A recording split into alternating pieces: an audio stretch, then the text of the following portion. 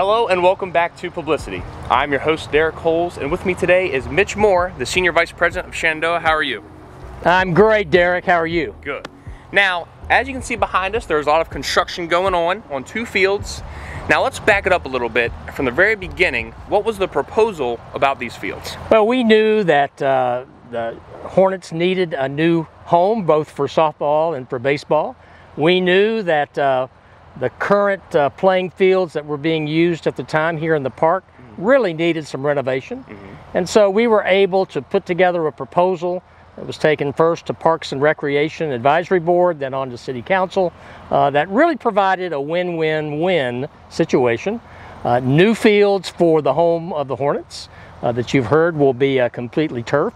The fact that they will be field turf will allow other users to make really good use of those fields, including the Winchester Royals, Winchester Baseball, and others that may want to use those fields as well. Okay, so in addition to these two fields, were there any other benefits that the park received from SU? There were. The original agreement was that we would redo 4 fields. Okay. The pandemic had us split that work up, and so last fall, fall of 2020, we were able to renovate what we call the city fields or the Hanley fields. That included a complete renovation of Hinkle Harris and then a transformation of Bodie Grimm, and it looks great, into the home of the judges. All right. So those are the 2 Hanley fields. That work was about $600,000. Wow. And we wanted to make sure that the city knew and that Hanley knew that we wanted them to be first and get that work done, I think to at least Reed Prosser's satisfaction and right. to the Hanley judges' satisfaction. Well, I'm sure they appreciate that. Right, and then we decided that we would be able to move forward with these 2 fields this fall. All right, well, let's focus in on these 2. I know that they can see the construction behind us. What's the time frame? What will any other renovations look like? I know we said the turf. Sure. What else is going on? The main thing that will happen in what we call phase 1B, 1A was the 2 city fields, is the installation of field turf. That's quite a complicated process. There's lots of digging. There's lots of pipe laying in order to make sure that there is good drainage. We will do new dugouts, new scoreboards, some things like that, so that the playing field will be absolutely spectacular, not only for our Hornets, but for the other users in the city. Excellent. So what's the time frame on completion for these projects? Right. This project, we took over field management per the agreement with the city. It's a 40-year agreement. 40 years, okay. And so Shenandoah will manage the 2 fields, Rotary and Bridgeforth.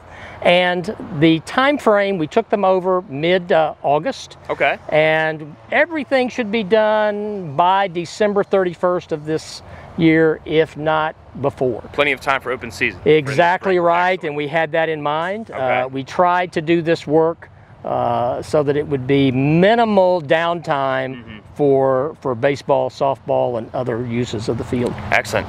So if somebody from the community wants to rent or use one of these fields, how do they go about it? They contact Shenandoah University. The young lady's name is Amanda Levy. Okay. And she will be the person that will be responsible for scheduling all of our activities at these fields. All right. Now, is there anything else you would like the community to know about the agreement, the fields, anything else? We're just so excited that we're able to do this. We think it shows that the city and the university work well together. Unlike so many other places, we think that the town-gown relationship between Shenandoah University and the city of Winchester is a model for other communities to follow, and we're grateful to be part of that. So we know the 2 city fields, the 2 Bridgeforth and Rotary fields. Are there any other perks that the city will receive? There are. We were able to work out a $125,000 gift to the Parks and Recs Department. Okay. $25,000 a year for the next 5 years. Wow. That will go to allow for underserved programming in the city. The Parks and Recreations Board explained to us that they were concerned that certain populations here in Winchester weren't able to access baseball and softball the way they used to.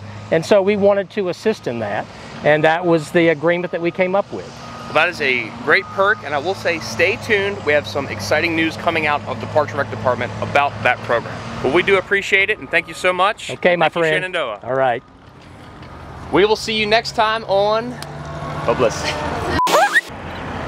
Thank you for tuning in. This was the season finale of publiCITY. I'm officially retiring as host. Thank you for tuning in, and I will see you, but just not next time.